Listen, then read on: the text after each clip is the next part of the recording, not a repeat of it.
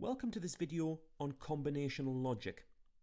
In our previous video, we looked at the different types of logic gates and how they functioned and represented them using truth tables. In this video, we're going to join logic gates together to form some very simple combinational logic circuits. And we're going to apply much of the same principles in this video as we did in the last one. So if you haven't watched our previous video on logic gates, I suggest looking at that first.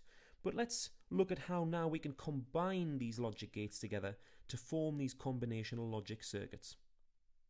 So in this particular example, you can see that I have an AND gate and an OR gate. But one of the inputs from the OR gate is actually connected to the output of the AND gate. And so the behavior of this AND gate is then going to affect the input of this OR gate. And what we're going to do is we're going to construct a truth table which is going to give us our final output Q based on the behaviors of both of these logic gates. I want to give a little hint first of all as to how to set up our truth table, and a useful tip to do this and to determine the number of possible combinations. Here we have 3 inputs. How many possible combinations are there? Well, a useful formula to remember is 2 to the power n, n being the number of inputs. And so here we have 3 inputs, 2 to the power 3 or 2 cubed is 8. So there's 8 possible combinations of inputs A, B and C that I want to fill out first of all in my truth table. Now, a little tip to help you construct your truth table is what I call the half and half rule. Here's how it works.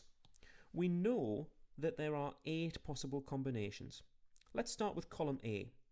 For the half and half rule, I'm going to make half of them 0, so that's 4 zeros.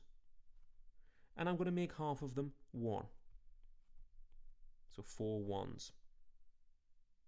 Then we half that again, the half and half rule. I have 4 zeros. For column B, I'm going to make half of those zeros, that's 2, half of them 1s. Repeat for the remaining. And then for column C, the half rule again, I'm going to make half of these zeros, there's 2 zeros here and 2 1s, I'm going to make half of these zeros 1. So now I've only got 1 0 and 1, and repeat. Now, without even checking, I can be guaranteed that I've covered every single possible combination, all the way from 0 0 0 to 1 1 1. So I hope you find that useful to construct a truth table of any size for any number of inputs. The same rule applies. The next step is to simplify this a little bit before we try and approach what this Q value is going to be for every column. And the way that I'm going to simplify this is by putting an intermediate step in. And the step where I'm going to put an intermediate in is probably around here somewhere. It'll be much easier to evaluate the behavior of this AND gate first and figure out what I'm getting at this point before I then worry about the OR gate and what I'm going to get for Q. So I can name this anything, this point here, but I'll give it the preceding letter before Q, the letter P. And so I'll label my point here letter P. And I'm also going to add an extra column in my truth table there.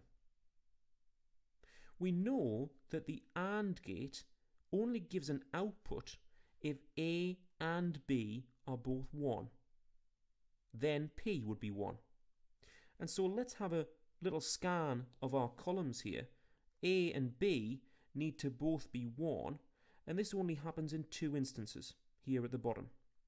And so I have 2 entries for P as 1, the rest are 0. Finally, I can now try and determine the result for the column Q. Q is the output of an OR gate, and Q, we know the behavior of the OR gate will be high or 1 if P or C are 1, or both. So let's have a scan down our column here, because we want to find an instance where P or C are 1. And so that happens here, it happens here, it happens here, here, and here. The rest will be 0.